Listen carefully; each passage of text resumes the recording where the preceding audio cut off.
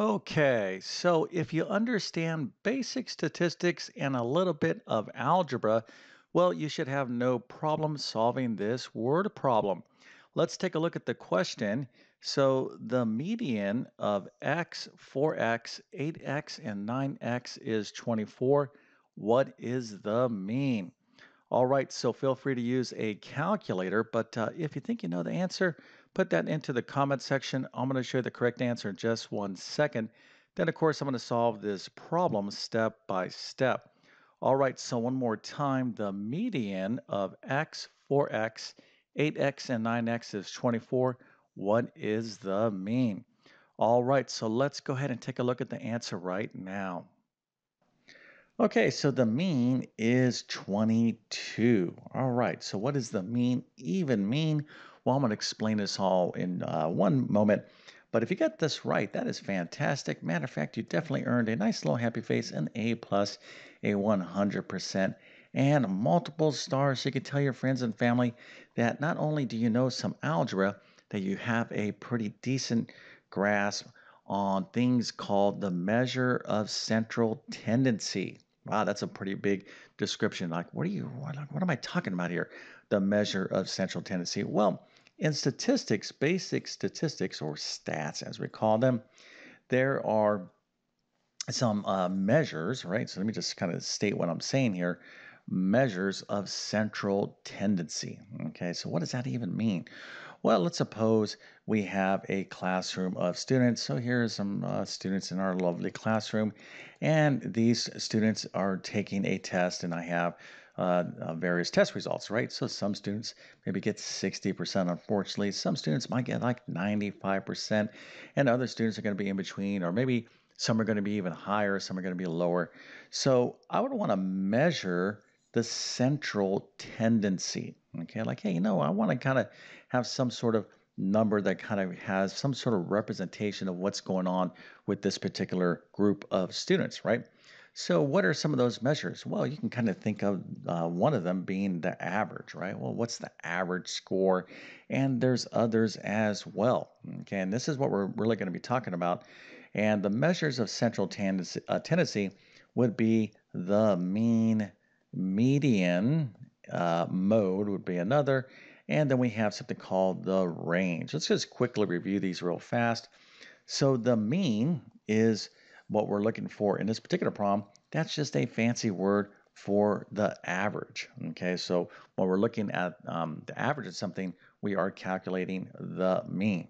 All right, what is the median? Well, the median is, let me go ahead and just write this out because we're going to need to understand this before we get into the solution.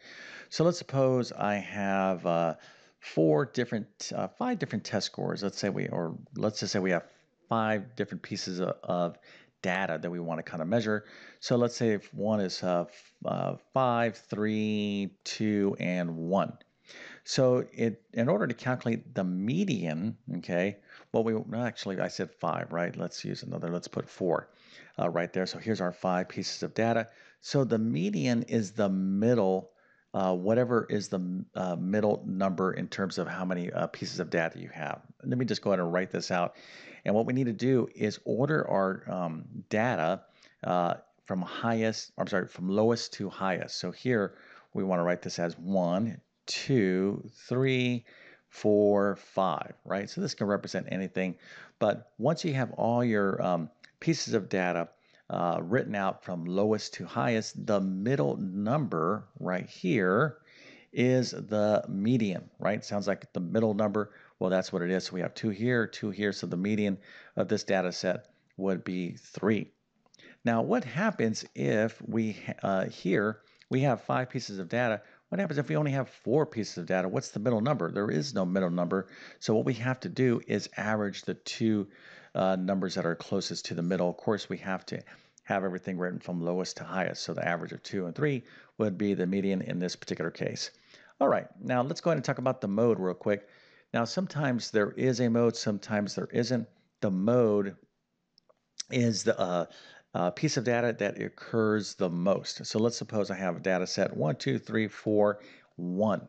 Okay, so what is showing up here more than the other? 1 is, okay, so whatever pieces of data maybe showing up more frequently, that would be the mode. And then the range would be nothing more than the difference of the highest and lowest pieces of data that you have.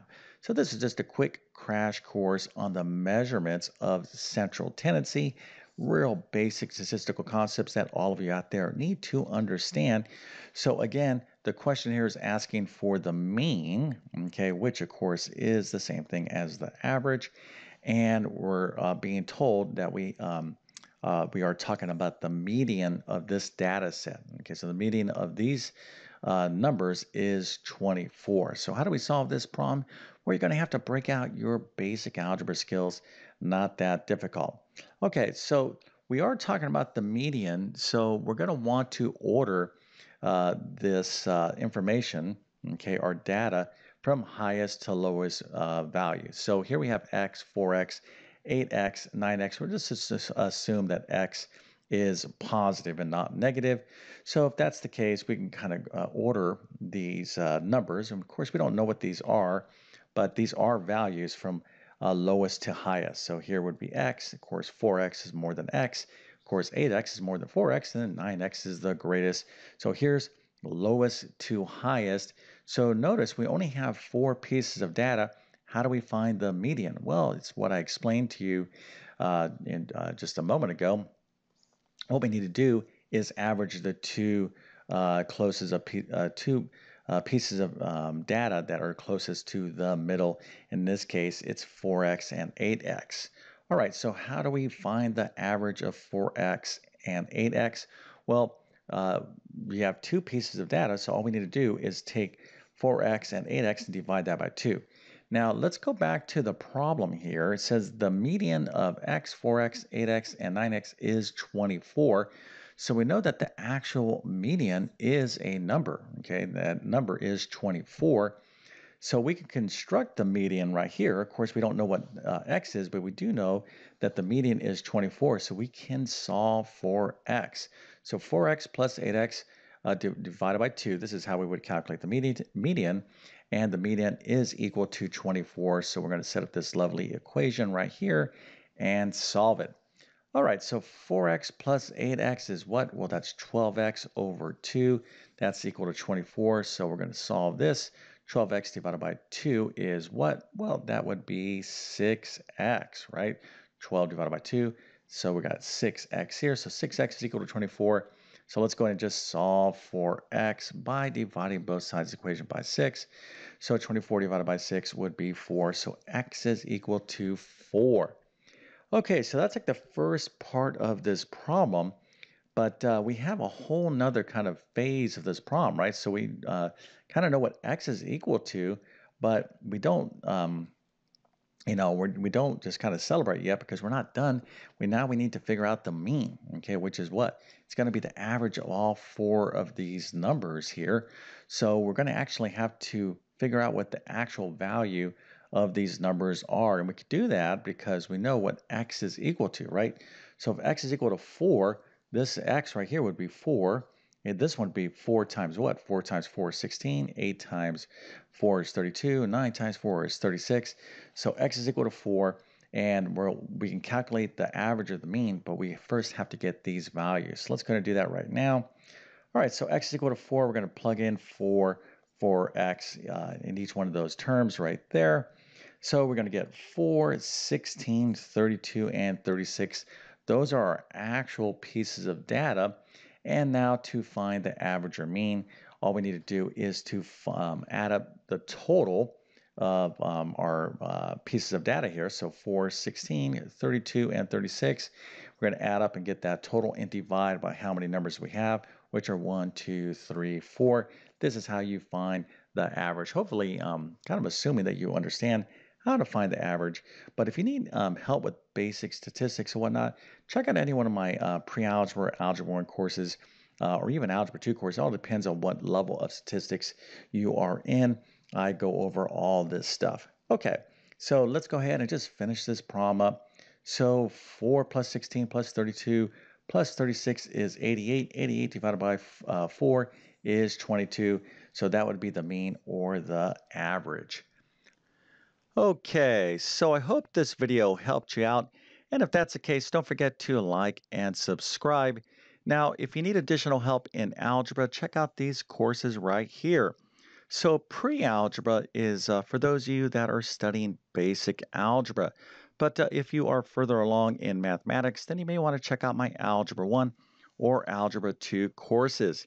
Now, my Math Skills Rebuilder course is a review course. I cover basic math, algebra, and geometry in this course. I'm going to leave links to all these courses in the description of this video. All right, so with all that being said, I definitely wish you all the best in your math adventures. Thank you for your time and have a great day.